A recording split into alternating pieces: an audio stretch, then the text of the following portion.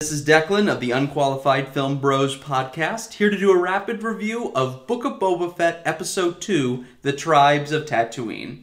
George Lucas, the type of guy to be like, Jabba the Hutt is the daimyo of Tatooine, and his second-in-command, Bib Fortuna, is his major domo.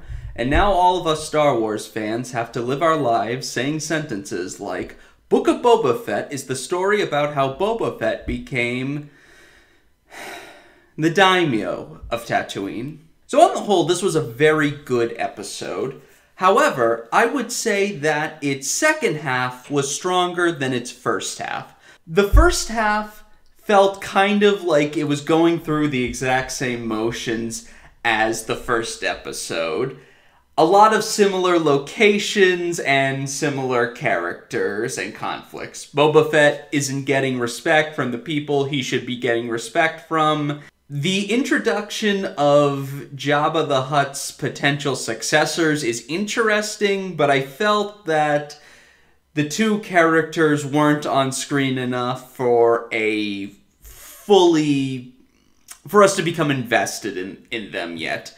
As well, the mayor, I'm sure he'll become more compelling and more interesting, but we'll have to see how that goes. I feel that the episode really picked up in its second half. At first, I thought it felt a bit like Boba Fett was going through the same motions of, forming a stronger connection with this tribe of Tusken Raiders and so on and so forth.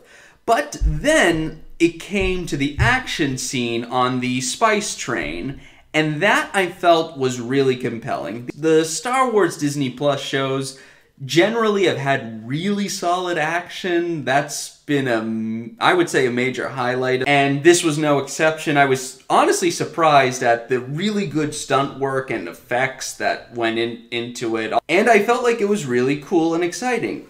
And then it got to the scene where Boba Fett was speaking to these spice smugglers and giving them their lives in exchange for the toll that they now have to pay when traveling through this desert.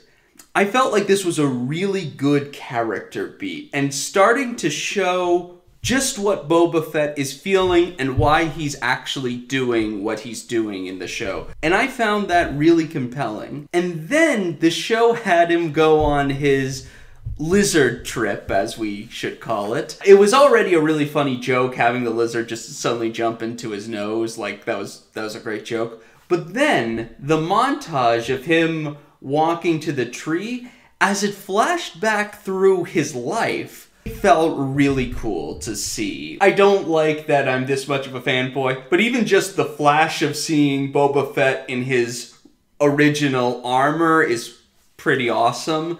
But also, getting a real sense of Boba Fett's entire life, I felt made Book of Boba Fett start to feel like the story of Boba Fett and not just this story of this new character. Not to say that he didn't feel like Boba Fett in the previous episode or anything like that, but it just felt very self-contained. Here, though, I felt like the show was putting itself in the entirety of Boba Fett's life, and that is really exciting for me. That was what I feel was the key to the second half's success compared to the first half, where I felt like we were getting more of the entirety of Boba Fett's character, and I felt the show was becoming more compelling.